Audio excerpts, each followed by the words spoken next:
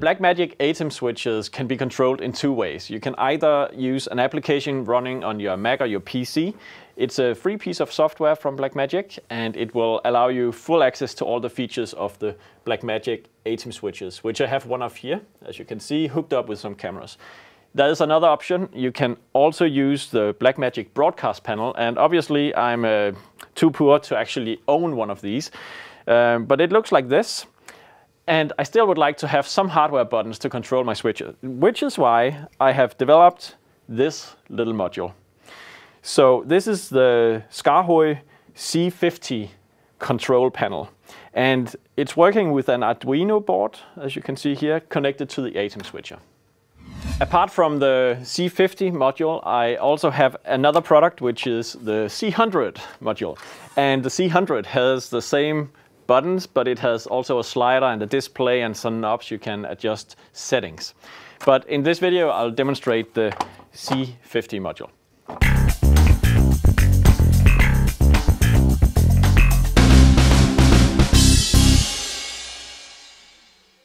I hooked up the C50 module right now, so you can see the module here and connected to an Arduino.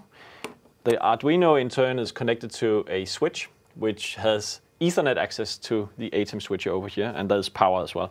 And what you see is that we have inputs 1 through 8 right here, and there's a nice indication of the tally situation. We have currently input 3 on preview and input 5 on program, which corresponds to the multi-viewer, which you see in the background right here. So let's change input 2 to preview, input 1 preview, input 6 to preview. I have a cut button right here. So now I make a cut between the two, as you can see. And that's the basic functionality of this module. In addition to just cutting between the inputs when you select them here, we have integrated yet another feature, because on input 8, as we can see right here, we have the laptop. And when I go from a live camera to a computer picture, I like to have the mix transition used instead of just a plain cut. Cuts are usually, in my opinion, better between cameras, but to a computer picture we use a mix transition.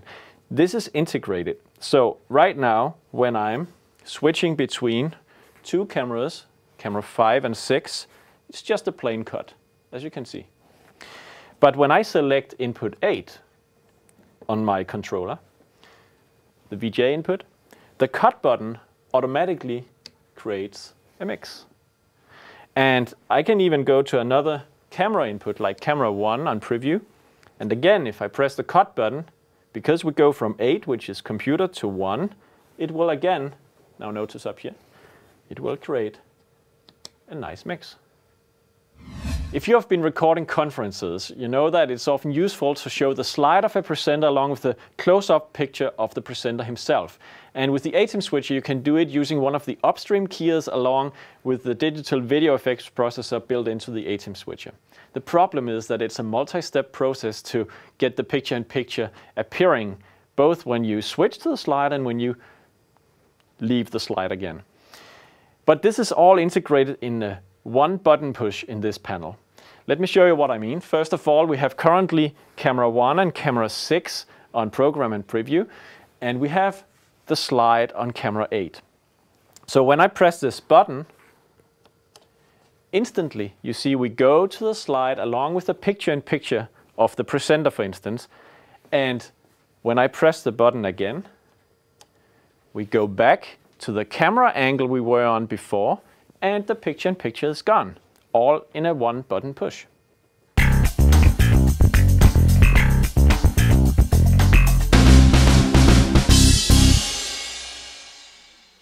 Of course, you can enable picture-in-picture for other purposes as well. So we have also the picture-in-picture button right here. And if you press that, we have picture-in-picture appearing down here, not connected with the slide or anything. But the important part is that the picture-in-picture you see, it was faded in. And this is very difficult to do manually with the ATEM switcher, because there's no way you can just enable one of the upstream keys with a nice mix transition. So when I push this button, it actually combines 5 operations into one. First of all, it remembers what input was on preview. Then it changes preview to the current program.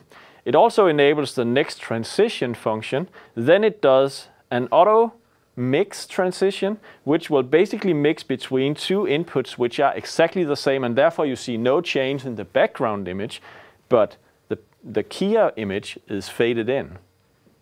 After that, we disable the next transition function and we bring back the input that was in preview before. So 5 operations into one.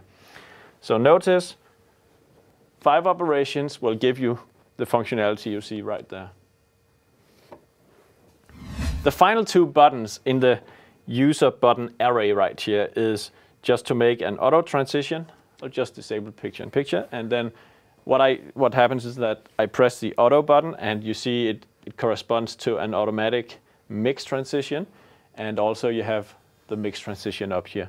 So that's the auto function. We have also possibility of enabling the downstream keyer. So if I do this, it just brings up a logo I have in the media store, which is enabled by bringing on air the downstream keyer 1. One of the real cool things about the C50 panel, or the C100 panel, which I still have right here, the big brother, is that you have all the runtime functionality at your fingertips when you're operating an ATEM switcher.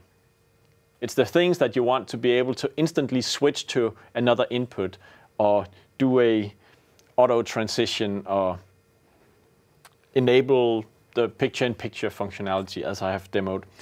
But all the management of settings of the upstream, downstream keyers, the color generators, or uploading media and selecting media might be better done from a laptop, even maybe with a co-pilot of your production, while the producer can just operate the buttons right here. Another very important thing about this panel is that it's open hardware. And by open hardware and open software, I mean that you can download all the schematics, the board designs, the software which is currently used to produce the functionality I just showed you, and you can create your own printed circuit boards. You can also buy some of mine if you like to do it yourself.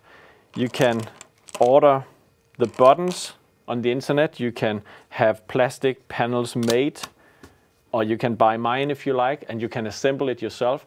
And one of the advantages of this is that you can get exactly the functionality that you like. You can see that I created something here which is useful for my typical applications. You can create your own controls, which might also control other things than just the ATEM switcher. And a single button push could send a command to the ATEM switcher and to another piece of hardware in one go. And that's one of the benefits of open hardware. One of the reasons why I created the C50 module is because I love to be in control of things myself, and to make things myself, of course. This gives me the opportunity of getting exactly the functionality that I need. And I'm not just talking about how I programmed the buttons, which commands it sends to the ATEM switcher. It's also about how it integrates in everything else around me. So for instance, you can imagine that you want to build your own 19-inch rack unit where the C50 would be a part of it. And with one of the default front plates, it actually fits into a rack unit quite easily. So this plastic box has the possibility of hosting this module. You can put the lid on top again. And you can imagine that you have other modules with other functionality that fits your purpose mounted just next to. So your own rack units for whatever you need.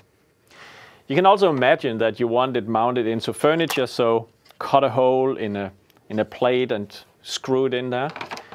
Or if you want one of the other front panels that I have by default, it's this one, which has holes for mounting in a 19-inch rack and allows you to just put it on the side of such a rack like over here. Finally, I would like to show you how we are using it in some custom-made rack units, hosting the ATEM switch on the one side, and on the other side we have the SmartView Duo from Blackmagic, along with the C50 module with the buttons, so we can operate the ATEM switcher directly from there. Very cool and useful.